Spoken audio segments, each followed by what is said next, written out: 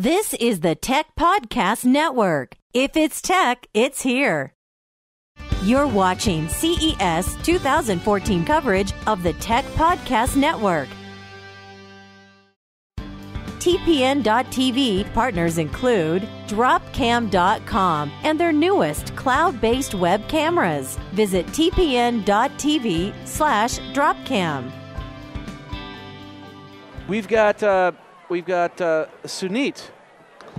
How you doing? Good afternoon. Datawind. Thanks for having me. I appreciate it. And you know, nice to see you. First of all, I have to say, my beard was that long up Last until year. 2 months ago. I don't believe it. Yeah. Let me tell you, it was very it's a true. lifetime worth of effort. Yeah. But, you know, I decided it was time to come back down to here. So And that's how we've been seated by length of beard. Yeah, I know. Yeah. It's in proper order. I would not even be able to grow that or that if I waited my entire lifetime. I mean, look at this. It's crazy. The bottom line is, as you can see, mine was looking as gray as that. It was time to clear it out. So. But anyway, Datawind. What is Datawind? Well, Datawind makes the world's lowest cost tablet computers. Okay. We primarily focus on the developing world, although we've now launched also in the US. Our entry-level devices start at $37.99. Wait, $37? Yeah. They're not talking pesos or something, right? Wow. And for a device that has a Cortex A7 1 gig processor, 512 megabytes of RAM, front VGA camera. Yep. I mean, it's a fully functional Android 4.2 device. Okay. That not as a show special. It's any day of the week, $38.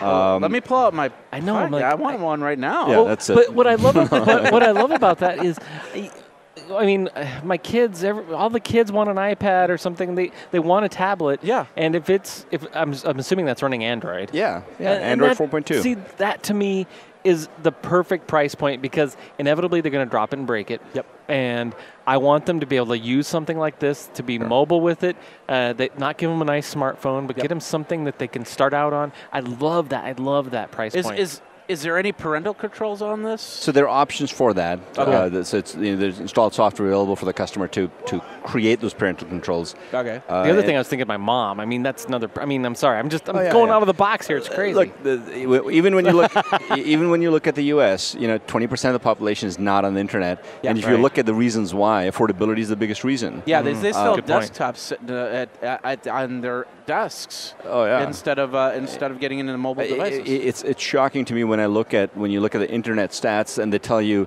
that a certain percentage of the internet population in the U.S. is still using dial-up. I don't believe it. Really? Yeah. Really? Who in this day and age is getting on the internet using dial-up in these countries? But that's the reality. I have AOL. Is that Oh yeah. No, I'm teasing. Yeah, okay. Yeah. He's restricting. Are you still paying that $19.99 fee? Because they still give you AOL if you don't have to pay that fee. He still gets CDs in the mail. Wait. Did you not see my phone I found on the shelf? Oh yeah.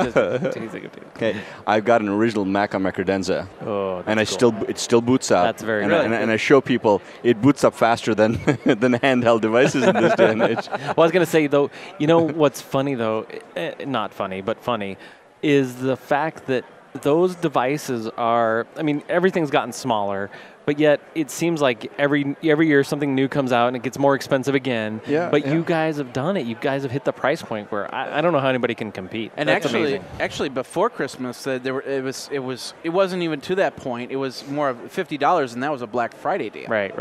So- But that's the low end Right. on Black Friday. Yeah. We don't think that the bottom's been reached yet. We think that you'll get this caliber of product within the next 2 years at $20. Okay. And when you think about it, a gigahertz processor is still a very capable processor. Yep.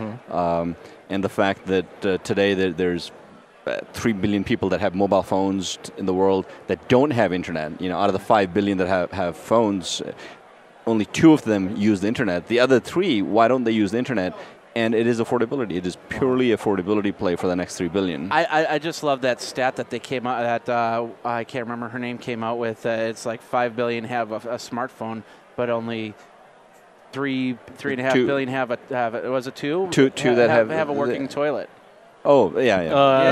And it's like So no, but That's not connected to the internet. Yeah. no, well, it could be. It could be. Yeah. So tell me about the device. Can you replace the battery in it? Is it user replaceable you can't replace the battery. The very gosh, for that entry-level price. device for us is Wi-Fi only. But a lot of what we sell in India and in those markets is the connected devices.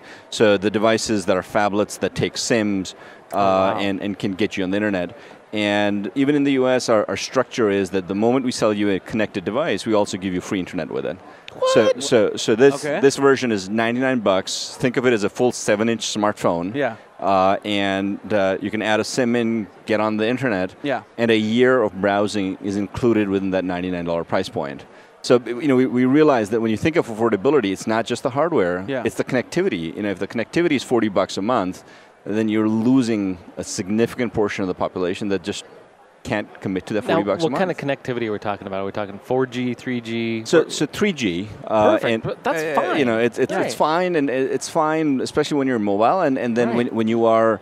When you're at a hotspot, then you take advantage of Wi-Fi, exactly. right? Exactly. But when you're out and about and you need to get access, then it's functional. And we think, especially in the educational market, it's very important. That, Kids don't need anything more than that. They need something that'll get them what they need so they can they do their assignments. For sure. So can I run all the? So can I connect to the Google Play Store and get all the apps that I want? You can download all of those apps and use all of those. Can I play Candy Crush? That's really what I care about. I mean, really. Actually, do you have Candy Crush on there? No, but I was trying to think. How about Temple Run? Temple Run. Temple Run. Okay, that's it. Okay, all right. That's the killer app. You don't need anything else. Let's take a look at it on the overhead there. That's great. Yeah, a little bit of smudging right there. We'll try and. It's amazing. I'm truly in awe. I really am. Let me launch. I forget. Okay, well, where it launches. We won't worry about it too much, but you get the idea. There's how it launches. You get the idea. Very cool. All right. How much for the secondary one, and then where do we find out more information? Yeah. So you can go to our website, Datawind.com. The products are called the Ubislate, so you can go to Ubislate.us and you can buy it on those sites or on either of those websites, Datawind or Ubislate. Very nice. Wow. There you go. Thanks for having me. I appreciate it. Appreciate. That's great. Anytime. Great stuff. If it wasn't for our sponsors, we wouldn't be doing the CES 2014 action. Dropcam is one of those sponsors. They have great prices available for cameras that you can put anywhere in your house. If I had a Dropcam, I could actually set it up in the living room and see what's going on. With the frigid temperatures that we had last week, I could have checked it on the house, made sure that the power was still going, or made sure that there wasn't any other problems, listened in if I could hear something, and go from there. So check it out. Go over and check out all the Dropcam models. Go over to TPN.TV/Dropcam. TPN.TV/Dropcam. Of course, it'll help our CES 2014 coverage. Thank you very much, Dropcam.